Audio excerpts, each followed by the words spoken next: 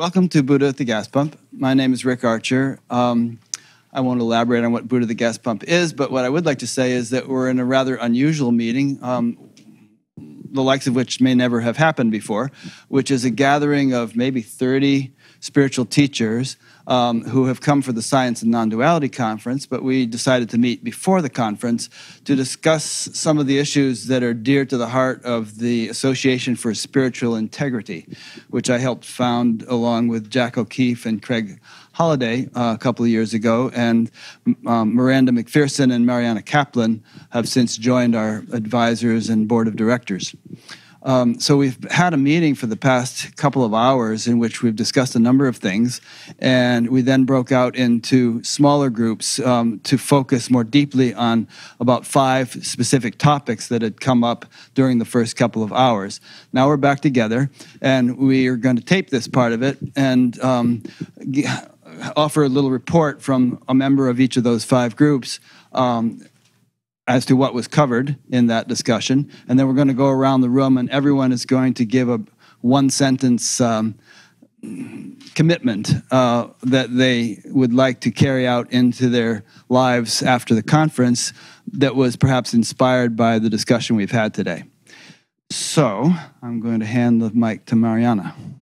I think, Rick, you shared the essence of what we're going to be offering here, but I just want to appreciate that on a day like today, that this amount of gifted, talented leaders chose to spend 4.5 hours together. And I think that we really did hear a lot of vulnerability and openness, and we may not have solved the issues, but the really important themes have been brought forth. And so we will turn it to the spokesperson of each team, and we'll get these summaries. So the ASI was founded with the intention of creating greater ethical awareness and continuing education and professional growth for spiritual teachers. So we saw this need because there were so many wounds within the different spiritual communities. And so we wanted to support this. And so that's what this, what the ASI is all about, is continued education, growth, accountability, transparency, creating a sense of greater integrity within this community, My name is Maya Apollonia Rode, and I was in the group that talked about bringing forth women and feminine empowerment, which was a topic of our previous circle earlier in the day.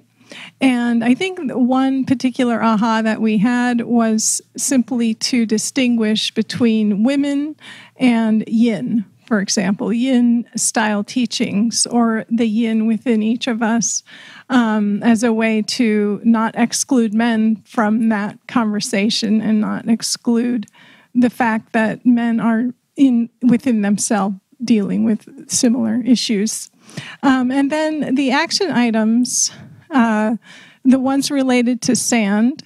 One idea was to have each day of sand include a 3-hour session led by a woman or women that wasn't competing against a lot of other stuff, so that there would be an emphasis to bring in that sacred container for those types of teachings, for, we could say, yin style teachings. And to bring more of the yin type of teachings onto the website, what's offered through the SAND website.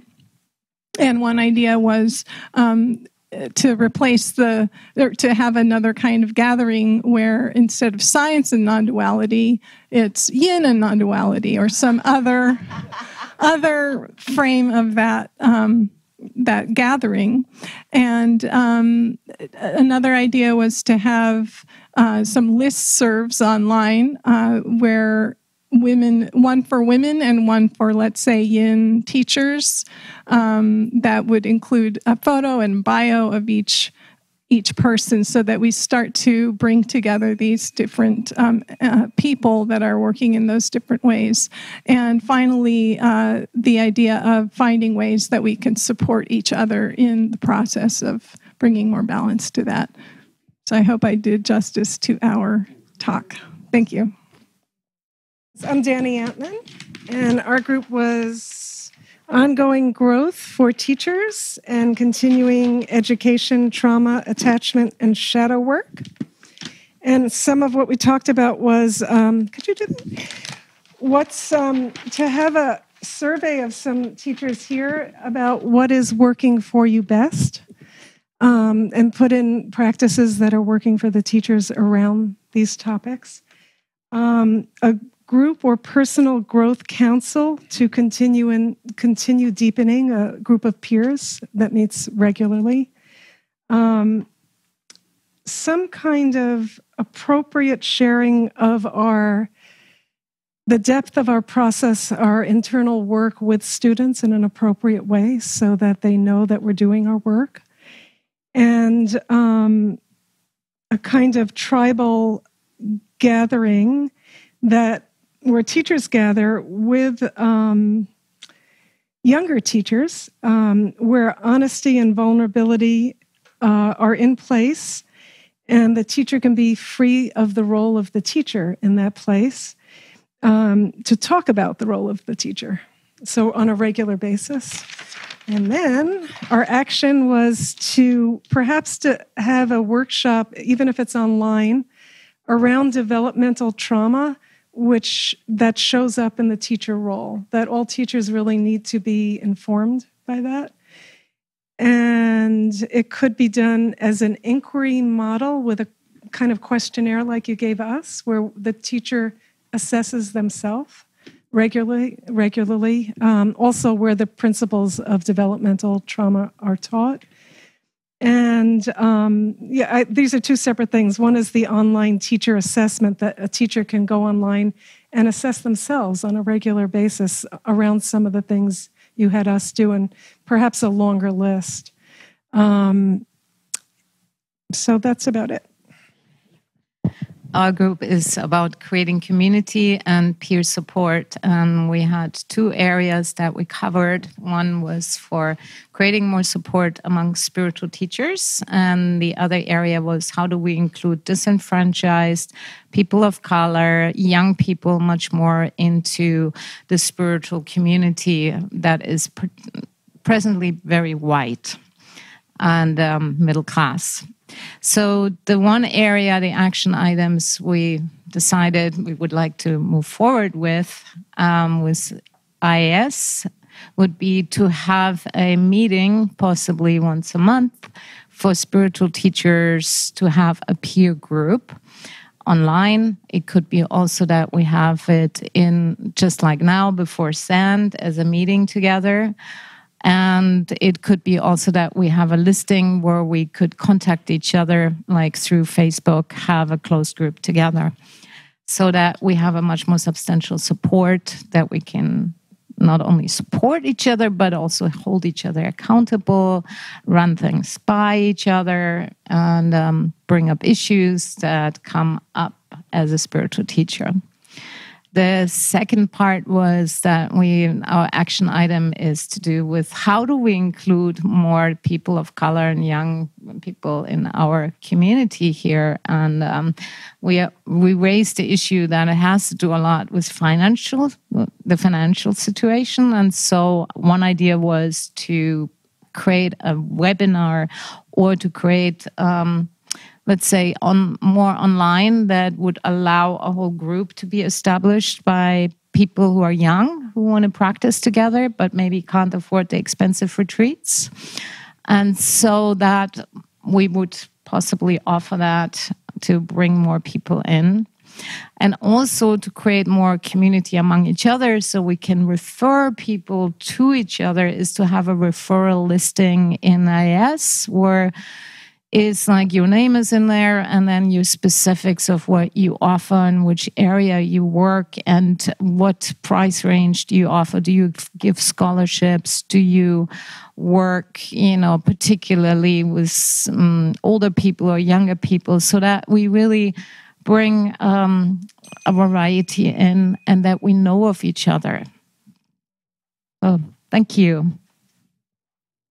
I'm Sean Murphy, and our group was Healthy Power Dynamics and Dual Relationships. And we seem to end up mostly talking about the difficulties with dual relationships and power dynamics. Our insights were people will come and go from spiritual training groups, and that we should remember not to take things personally necessarily, although it may be our fault, in which case we should take it personally. And that there should be a balance between accountability and it's their stuff. Somewhere in between, there's a balance point. And it was pointed out that we might have an expectation that people should stay. And what about individuation? What about people moving on in the way the teenagers move on, et cetera? And can we head off some of these issues by warning or saying something about it in advance or creating an agreement in advance? And our action items were, as the person in power, perhaps we should name the power dynamic and the fact that emotions and triggers can come up.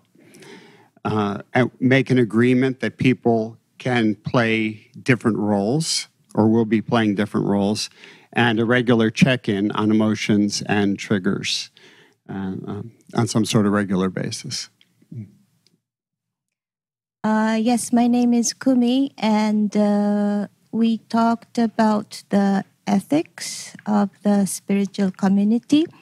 And I suggested that we should have something like BBB, Better Business Bureau, for the spiritual community.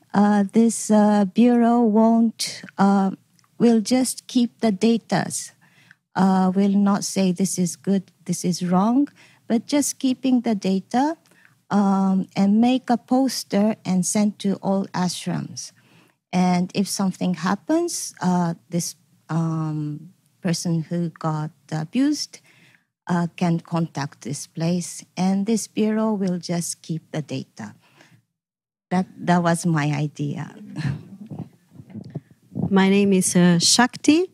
We spoke about ethical behaviors and possible action, and we spoke about the importance to have awareness on misbehavior of teachers and guides, and also we spoke about another tendency that can be with chanting and spiritual persecutions based on projection. And both things are true, and I think who has been a teacher knows how many times you receive projections and how many times they're based maybe on interpretations.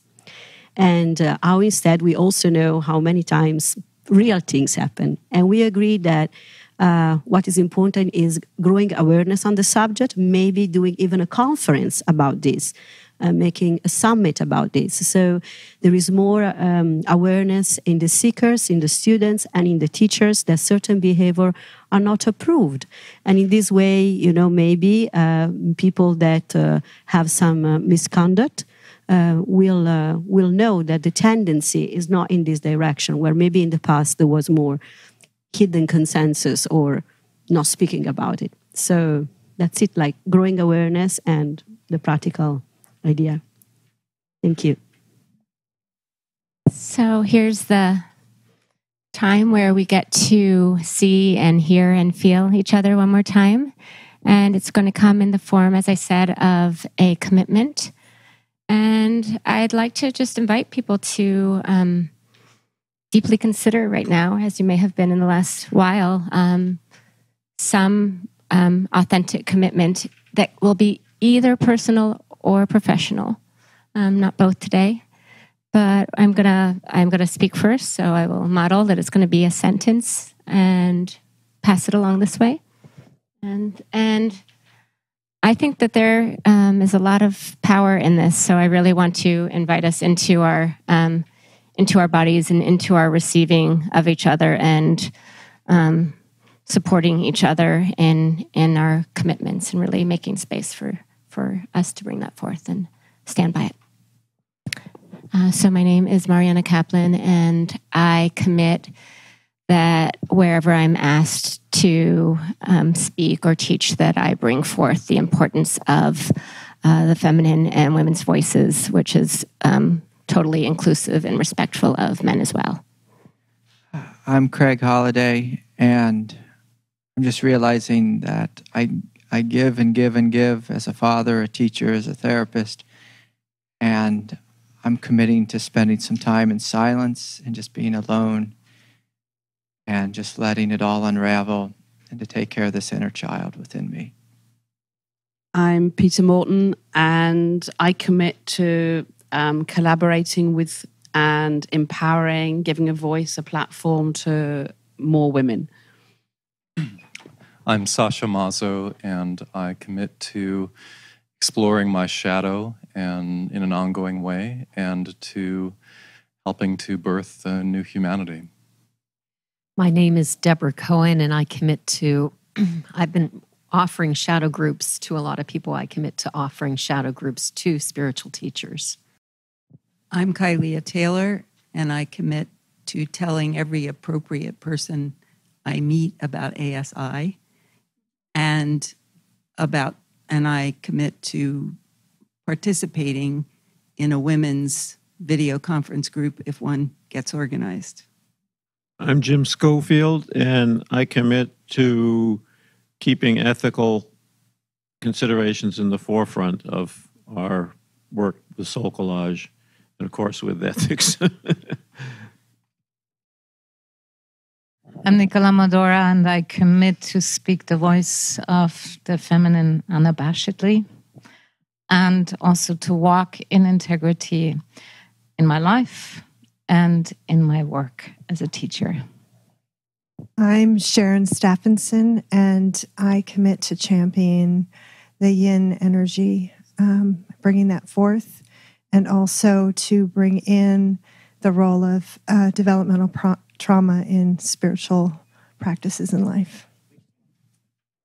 I'm Pamela, and from a professional perspective, I would like to help really organize some of this information in terms of the workshops we've talked about, and maybe because I'm in Iowa part-time, work with Rick on this and really get some of the grunt work done.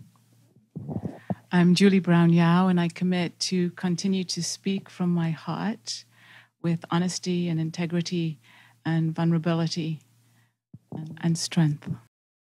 I'm Kristen Kirk. I just got here for the tail end of all the beautiful sharing that all of you have been doing. So my honest commitment is just of continuing to hear more of what you have all brought forward. And if there's anything that aligns for me to support in that way, that my commitment is to do that. So thank you all for doing all this. My name is Carolina Falanga. I also just came in on the tail end of this. And so my commitment is to speaking authentically in all of my relationships and coming from my heart. Hi, I'm Christina, and I am committed to always staying present and always coming from a place of love. My name's Caverly Morgan, and we spoke quite a bit about power and women, touched a little bit on people of color, but I specifically feel committed in this moment to supporting myself and other white identified teachers with seeing what work is ours to do, so that as we talk about inclusivity, we're being a space that can actually do that and do the work that's ours to do. Thank you. My name is Jack O'Keefe, and my commitment is totally beautifully personal. I want to take care of my body a bit better, to deepen my understanding of what it is to be human. My name is Sundari Jensen, and I commit to simplifying and expanding at the same time our training that we have for ethics and guidelines for teachers and leaders to make it more widely accessible for you, for everyone who wants it. I'm Ellen O'Brien, and I am committed to keeping the conversation about ethics in our spiritual community a living conversation, and also to staying connected to other spiritual teachers and communities so that we can learn from each other. I'm Jeffrey Martin, and I commit to creating some online digital safe spaces for peer-to-peer interactions, both of people that experience things like non-duality in a persistent, ongoing way, and also people who help those that do. I'm John Parker. Deep gratitude for this day and this gathering. I commit to ASI in any way that I can possibly be involved. And I'm open and available to that to take place.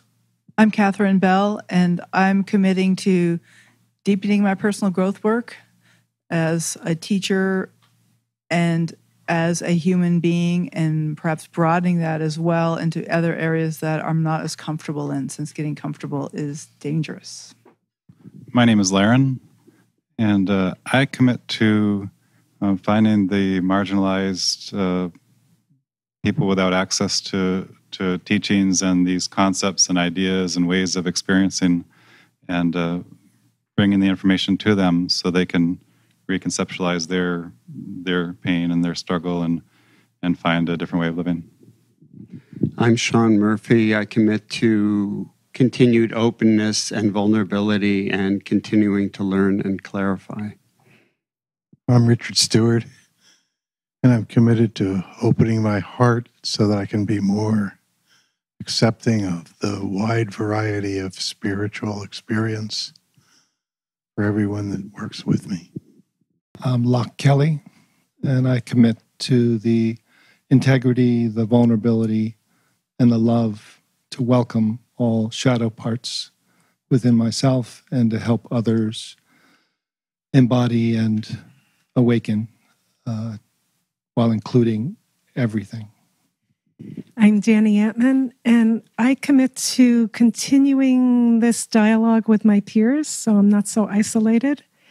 And to ASI's work, I'd like to be more involved. I'm Bonnie Greenwell. I'm committed to getting more involved with ASI also, and to doing whatever I can to support people who are trying to bring more integrity and wisdom into spiritual teaching.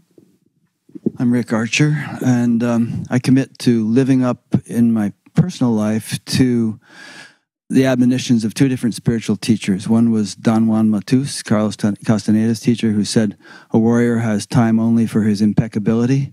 And the other was Padmasambhava, who said, "Although my awareness may be as vast as the sky, my attention to karma," in other words, action or behavior, "is as fine as a grain of barley flour." Hi, my name is Kumi, and my commitment is to do my best to serve for the divine. And also I'm from Japan, came from the farthest east, so to be a mediator of the Western and Eastern world belief system. I'm Jeannie Zandy, and I also have a very personal commitment, which is to make 2 more peer buddies and deepen in relationship with them. I'm David Doyle. I commit to continuing to bring into my awareness a lot of what we have done here, and I didn't know what to expect, and this has been intimate and pretty incredible. And then also I'll try and come up with at least a template, semi-legal template for purchasing properties as for groups. I'm Lorraine Taylor, and I commit to looking into my own heart, my own integrity, my own humanity, and empowering others to do the same. I'm David Elsey, and I commit to doing everything in my conscious power and unconscious power to be a place, a location where all aspects of both humanness and transcendence can be known to be one. And for it to be a place for others to know that as well. I am Shakti Katerina Maggi. I commit myself to be a service of everybody and loving everybody as embodiment of the divine. I'm Susie Adra, And I commit to transparency, authenticity, and listening to my inner guidance and speaking my truth no matter what. I'm Kabir Helminski, and I commit to explore with the groups that I'm responsible for how to increase trust, honesty, and vulnerability.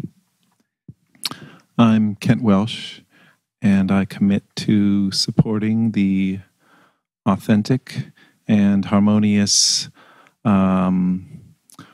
relationship and expression of the yang and the yin. I'm Lissa Rankin, and personally, I recommit to the Hippocratic Oath and the concept of first doing no harm, which means for me staying in therapy and being really in integrity around relationship and power dynamics. And professionally, I'm really committed to taking the kind of work that we do in healing and spiritual teaching and bringing it to more marginalized communities, more accessibly, more affordably. My name is Maya Apollonia Rode, and I commit to continuing to deepen my capacity to act with integrity, even when it's scary or challenging or life-threatening. I'm Mirabai Starr, and I am committed to lifting up the voices of younger women, spiritual leaders, and helping them find what is uniquely theirs to bring to the table, and especially younger women of color. I'm Sonia Amrita Biblos, and I commit to ever evolving personally and professionally and supporting others to evolve in their authentic, right-aligned way. I'm Renata Ledantek, and I commit to keep exploring what can be done and to keep contributing to ASI. So let's take a few moments here, both to dedicate to our commitment, and also to, if you heard commitments echoed around the room that you also want to commit to take a moment to choose those two, right? To choose what you want to commit to. And because there's so many people here with great blessing power, I want to ask us to bless and support the voiced and not voiced commitments of each other. And thank you from ASI, from my hearts. Thank you. And like, we've met now, so I want to invite us all to just start talking to each other. We may not have, right now we know each other, so to take advantage of these days and, bask in each other's light, but also find these peers that we're looking for and make new friends and give ourselves a chance to come out of the isolation of many people's roles of leadership. Let's really be together as peers and allies in these days and make new friends and enjoy ourselves and each other as well. A big thank you. I was speaking with these two girls at lunch today, and it was just, I just thought what a success this is, just how great it is to get everyone in the same room. I've been to a lot of conferences and things before where teachers walk around aloof in their own little bubbles, and this is a beautiful thing we're creating. So let's keep it up. If you're not a member of the ASI, please join us. We have all kinds of ongoing meetings and all kinds of ways to support each other. So please join us. We're so thankful. Jack, anything? The ASI is a member organization. I mean, it's just us, making it up as we go along. Will we try this? Will we try that? And some things work and some things don't. Even though I might be full of steam for it and it falls flat, and we just go and try the next thing. And this worked. And there's a lot of ideas here that came today that it's like, we could do that. We could do that. So I don't know what will actually come to fruition. I'm really appreciative of the people who said, I want to do more and support the ASI. We need help. It's only peers taking care of peers. So it can be as resourcing as we make it for ourselves. That's the gig. That's all. Thank you for giving the time. Thank you.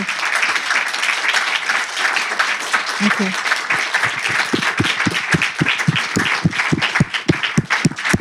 And a special thank you to Mariana and Batgap and all the little parts that made it happen. Thank you, folks.